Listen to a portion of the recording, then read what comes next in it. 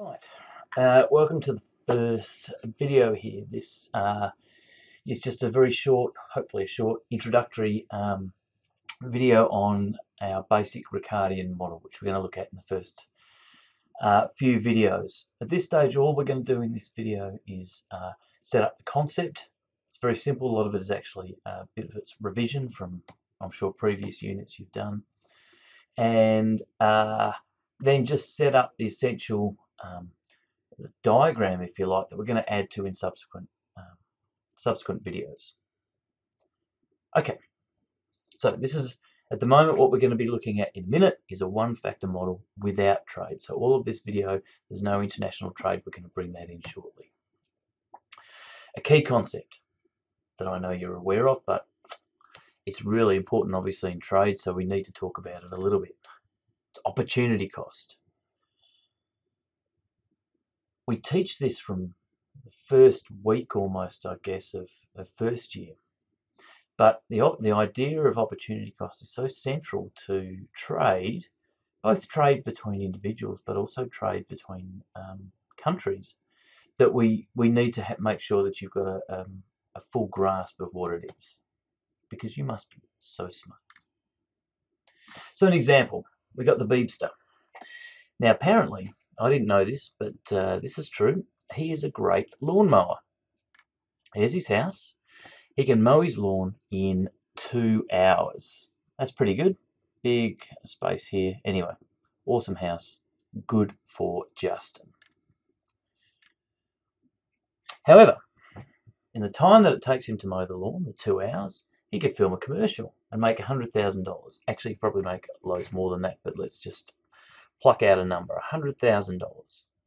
So in other words, Justin's opportunity cost of mowing his lawn is $100,000. In the time it takes him to mow his lawn, he could have been doing his thing and dancing around and singing and making $100,000. So this is opportunity cost. Let's think about Justin's neighbour, Scotty. Sexy Scotty. Now, he's not as good as mowing lawns. It takes him 4 hours. If he were to mow Justin's lawn, it would take him 4 hours. Alternatively, instead of mowing Justin's lawn for 4 hours, he could work at McDonald's and he could make $15 an hour at McDonald's. Scotty's opportunity cost of mowing the lawn is, of course, 4 times 15, $60. So who's better at mowing the lawn? Well, the Beebster is, of course. He can do it in 2 hours rather than 4. He has what we call an absolute advantage in mowing the lawn. Who has a comparative advantage in mowing the lawn? Well, of course, it's Scotty, because he can do it at a lower opportunity cost. And remember, that's the key to, in terms of trade, is this idea of comparative and not absolute advantage. So the gains here, of course, is that rather than mow the lawn, Justin pays Scotty. Now, I've said here it's about $100, but basically it's anything greater than $60 and less than $100,000. So anywhere in between there, then the Beebster can pay Scotty that amount of money. He'll mow his lawn. The Beebster will film his commercial, and both will be better off. Scotty will make more than he does at McDonald's, and Justin Bieber will make more, obviously, than if he had have mowed his lawn. So that's the idea about specialisation, the gains from trade, and comparative advantage. Now, many of you, again, would know, but just some background here, that Ricardo was the first to sort of come up with this idea, or at least synthesise this idea into a sort of a cohesive story at the start of the 19th century. So this is roughly 200 years ago. The key to this is, well, there's two things actually. Number one, that we're on, hang on, let me get my pen, is that this is a supply side issue in terms of the production of goods and services, but also stresses the idea of labour productivity, about the time, if you like, that it takes a person to be able to produce a unit of the good. So it's really the differences in technology between trading partners that can account for trade. Now, what does this sort of Ricardian model of trade do? Well, first of all, it allows us to look at or gives us an explanation of the origins of trade. So this is the idea, if you like, of um, comparative advantage. Gives us an explanation of the pattern for trade, who will produce what. The country with the comparative advantage in all of these goods. And of course, it also gives us an idea about the gains from trade, that scale, the size of the gains that can be made by Scotty mowing the lawn instead of the Beebster. Now, this model is really simple, it's very stylised, but even in modern trade theory, the Ricardian model is still used because it really does provide some fundamental insights into the nature of international trade. Now, in this course, we're going to look at other models, I guess more sophisticated models, if you like, but basically this model, this initial model, the Ricardian model, gives us a really good basis around which to then build on that, which is exactly what we're going to do over the next few weeks. So this is one of those most remarkable results in economics, actually. It's one of the insights that economics has contributed, if you like, to society, to our understanding of knowledge. And the reason is, of course, is that it explains why that even if one country is more efficient than all other countries, it's still not in its own interests to produce all of these goods. In other words, even if one country has a lower opportunity cost, is better at all of this than anyone else, then it's still not going to produce every single thing. So in other words, it can still gain by specialising and engaging in trade with other countries. So at the moment, we're going to assume we're not looking at international trade, so we're just looking at one country. We'll call that home. Of course, we've only got one factor of production, and that's labour. And we're only producing two goods, wheat and yogurt. We obviously want some concept of the labour productivity, which we define sort of in terms of the unit labour requirements of each good. And that's just simply the number of hours of labour required to produce a kilo of wheat, which we denote as this ALW, or a litre of yogurt, ALY. In terms of the total production possibilities in this country, in other words, what's the maximum that we can produce, it's going to be defined by this equation here, where you've got the unit requirements, how many hours it takes, multiplied by the quantity of wheat that you make, plus the unit requirements for a litre of yogurt, multiplied by how many units of yogurt, and that of course has to be at least equal to or less than the total labour supply available. You obviously can't produce more than what you've got in terms of labour hours in total. Yeah. So let's have a look at this in terms of a diagram. Note we've got we're looking at the production of the goods, so we've got yogurt on one axis, wheat on the other. We could flip that around, it doesn't really matter, okay? But once you've got one, remember you've got to stick to the same thing for consistency, the same. You've got to have yogurt on one axis, wheat on the other. So let's assume we've got, in total, we've got 1,000 hours available. So that L on the previous slide is equal to 1,000. Sorry. Further assume it takes 1 hour to produce a kilo of wheat, but 2 hours to produce a litre of yogurt. So we can show this on our production possibilities diagram, and all we need to do is say, right, so what if we spend all of our labour producing yogurt, 1,000 hours, takes 2 hours per litre, so at most we can produce 500 litres. Another way of expressing that is simply 1,000 divided by the unit requirements, 2 hours. Yep.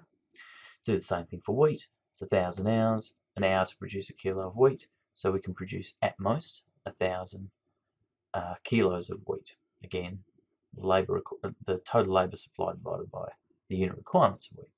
Join the dots. Okay, so this gives us our production possibilities. It's linear at the moment. We don't have anything. We're not saying anything here about changing opportunity costs. It is straight linear in that it is, for every 2 hours to produce a litre of yogurt, you could produce 2 kilos of wheat. Okay, or to produce a litre of yogurt, you can produce 2 kilos of wheat. Okay, so the slope is constant. All right. In order to produce 1 more kilo of wheat, we would have to give up 1 on ALY, or alternatively half a litre of yogurt. Yeah. In that way, then the slope of this, if you like, or the way that we express it's not strictly slope because it's not rise over run, but the formula, if you like, that we use for this is just the relative labour requirements, unit labour requirements. Yeah. And that's the opportunity cost. So here, of course, that's going to be, sorry, I'll go back to there. That's obviously going to be 1 over 2, or a half. Yeah. So that defines this opportunity cost. Let's talk about prices. At the moment, all that we've done is introduce the actual production of it in terms of the, how many hours we need to produce these. Now, if there's only one factor of production in this model, then it simply means that labour gets all the income from the production of the goods. There's no splitting between capital or profits or anything like that. So in other words, the labour will receive, if you like, all of the price of the goods. So if we define the unit price of wheat as PW and PY, the unit price of yogurt, the hourly wage, we want to express this in a common term, if you like, is the price of wheat divided by the hourly requirements to produce a kilo of wheat, and the same for yogurt, PY over ALY. Just a quick example. So if the price of wheat is $3, well, if it's this is terrible, I don't know why I'm doing this, $3, and it takes 1 hour. Okay, so it's $3 an hour. For the yogurt, the price is actually $8. The unit requirements are 2. Oh, so you're going to have to get used to my rubbish writing here as well. Is the equivalent of $4 an hour. I'm even going to try and do a dollar sign. That's stupid. There we go. All right. Now, if you're a worker, based on these numbers here, $3 an hour or $4 an hour, workers are obviously going to prefer to produce yogurt. So the country is going to specialise in yogurt, given these numbers. Okay. More generally, though, what we want to look at is the relative prices and the relative unit costs. So basically here, wages in the wheat sector are going to be high if the relative price, now this bit's important, we're going to look at relative prices a lot in this course. So in other words, the price of wheat divided by the price of yogurt. If the relative price of wheat is greater than the relative factor unit labour requirements, the ALW over ALY, then the wages are going to be higher in the wheat sector. Conversely, if the relative price of wheat relative to yogurt is less than those labour requirements, the relative labour requirements, then the wages in the yogurt sector are going to be higher. This is just basically moving around the terms from the previous slide. So a country will specialise in the production of wheat if the relative price of wheat is greater than the opportunity cost of producing it. Okay, so if the relative, if this is a half, yeah, 1 over the 2, then if the relative price of wheat with respect to yogurt is greater than a half, then the country will specialise in production of wheat. If they want to make both goods, and remember we don't have trade here at the moment, so you would imagine that both goods would want to be produced, what you're going to get is an equality in terms of these two things. In other words, the relative prices need to equal the relative opportunity cost of producing those goods. So in the absence of international trade, the relative prices of goods will equal the relative unit labour requirements. So that's fine. That's the adjustment of prices, etc., to ensure, if you like, that both goods are going to be made. So what we want to do, again, we're not talking about trade here, but we want to look at this in terms of a basic supply curve. Now, this is a different supply curve than what you might see in micro or anything like that, because what we've got here is, note what we've got on the vertical axis. We've got the relative price of wheat. We are looking at wheat overall, so we've got the quantity of wheat on the horizontal axis. So we're focusing on the issue of wheat and the supply of wheat, but we're looking at relative prices. Why do we do that? Well, basically, it kind of just allows us to look at the two markets on the one diagram. Yeah, because we're implicitly or explicitly, I guess, incorporating the issue of the price of yogurt within this diagram by looking at the relative price rather than just the absolute price of wheat. So at this price here of a half, which remember is equal to the opportunity cost here, you can see we've got a perfectly elastic or horizontal supply curve. So if the price is equal to half, then you're going to produce some wheat and some yogurt. Remember, that's the equality between if the relative price is a half is equal to this, then you're going to produce both goods. Now, we don't know, based on this, how much of each is going to be produced, because what we're lacking, of course, in this diagram is any understanding of demand. Now, we'll bring that in later in one of the subsequent videos, but at the moment we're just focusing on supply. So it'll be somewhere between here and here. Now, what happens here is that this is our maximum amount of wheat that we can produce. And it's 1,000 hours, which will produce 1,000 kilos of wheat. Now, you'll note that the supply curve goes from being perfectly elastic, if you like, to being perfectly inelastic. And the reason, of course, is that if the price does go above the half, you're going to specialize in wheat. So in other words, you're going to only produce wheat. But that 1,000 is a constraint. You physically can't produce more than that 1,000, given the labour supply that you've got. So any changes in price, in other words, any increase in price, can't be reflected through higher supply of wheat because you've reached the maximum. Yeah. So if the relative prices go up and up and up, doesn't matter. As long as it's greater than half, you're going to be specialising in wheat, and the fact that the price goes up by more is immaterial in terms of the production, the physical production of wheat, because you've reached your maximum.